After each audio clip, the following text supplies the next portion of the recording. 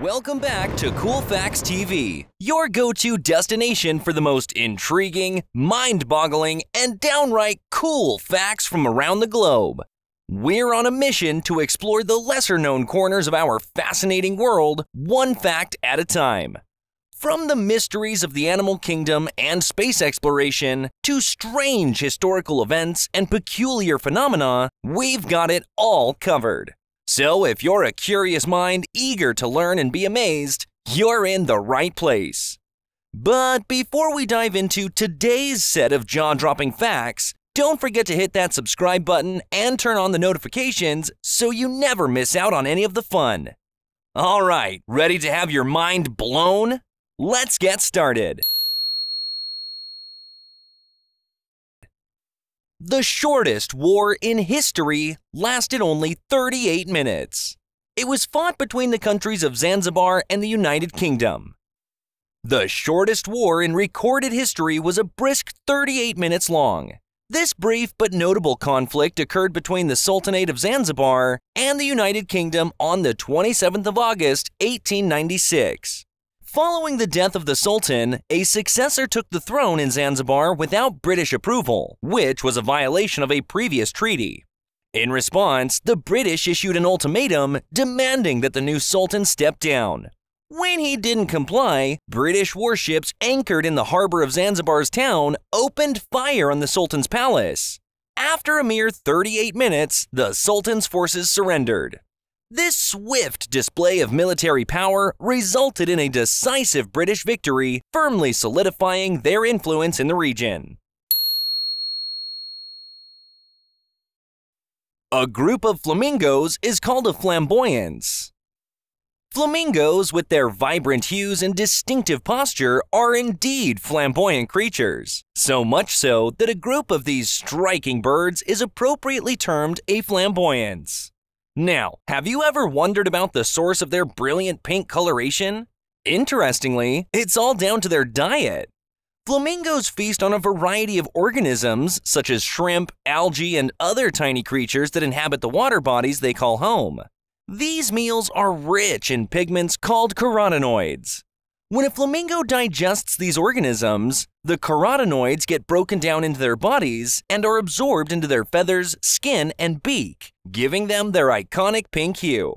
So, the secret to a flamingo's flamboyance? It's all in their food.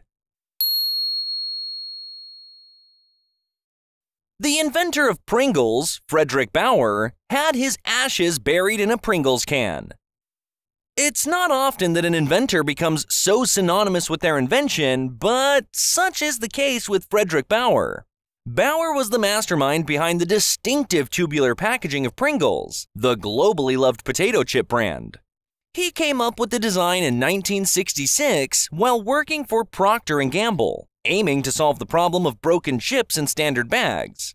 His unique saddle-shaped chip design and its corresponding can were a revolution, standing out on shelves and preserving the chip's crunch.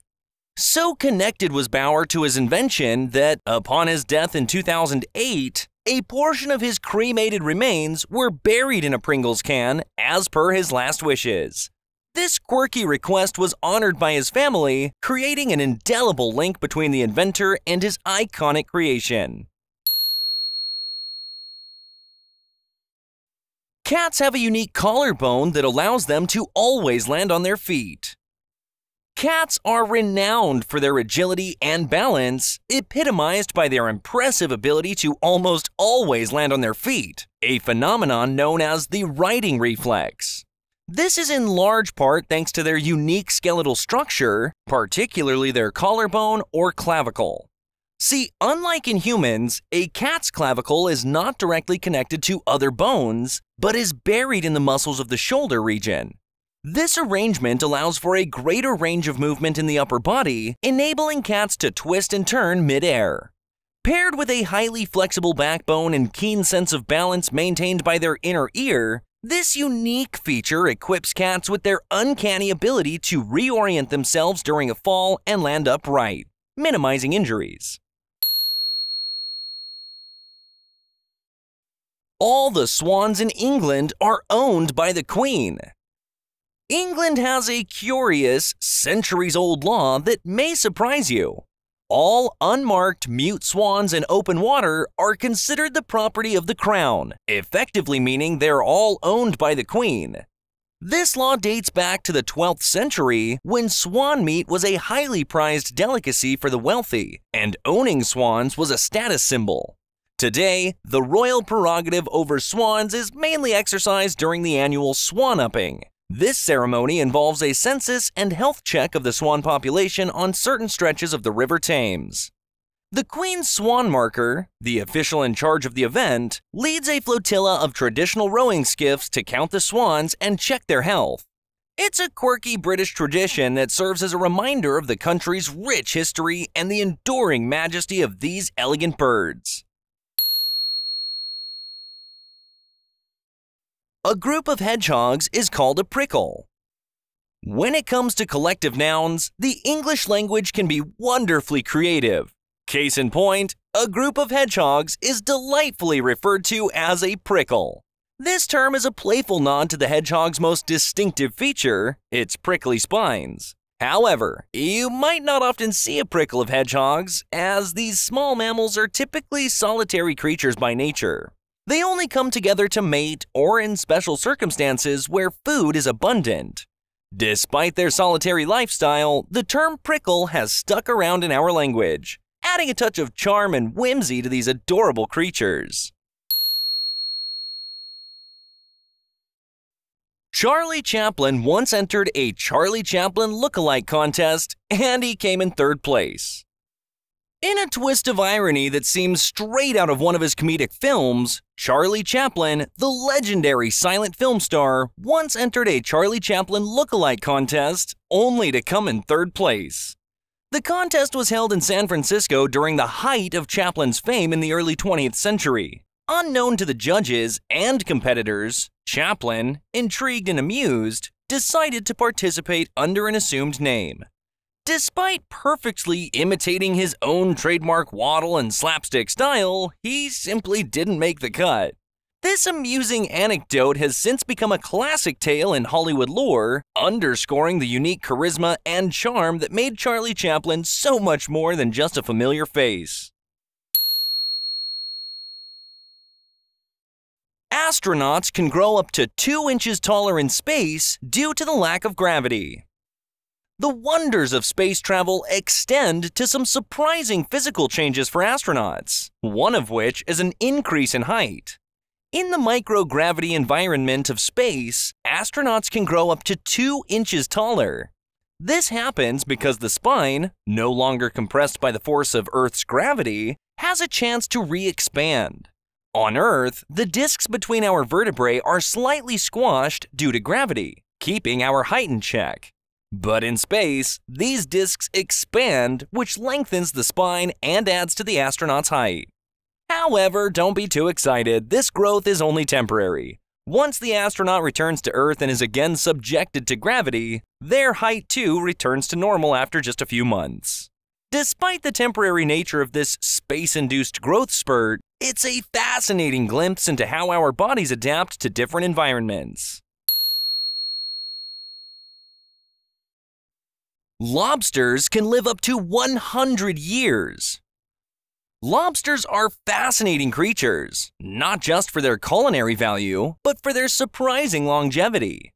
These crustaceans are known to live up to 100 years old, and some may live even longer. Unlike many other creatures, lobsters don't show typical signs of aging. They don't slow down, lose fertility, or strength, a phenomenon known as negligible senescence. Furthermore, lobsters continue to grow throughout their lives. This means that older lobsters are often larger than their younger counterparts. The exact reasons for their longevity are still a topic of scientific study, but it's clear that these remarkable creatures hold some intriguing secrets to a long life, making them a standout in the marine world. It's impossible to hum while holding your nose. Okay, here's a fun experiment you can try right now. Try to hum while holding your nose. You'll find that it's impossible.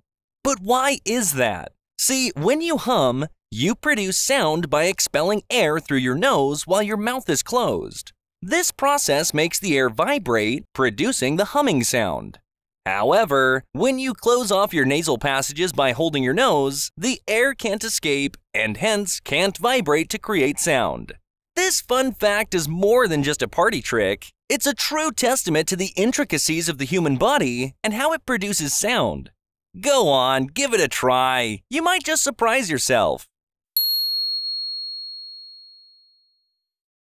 And there you have it, folks! 10 mind-blowing facts that you probably didn't know before you clicked on this video.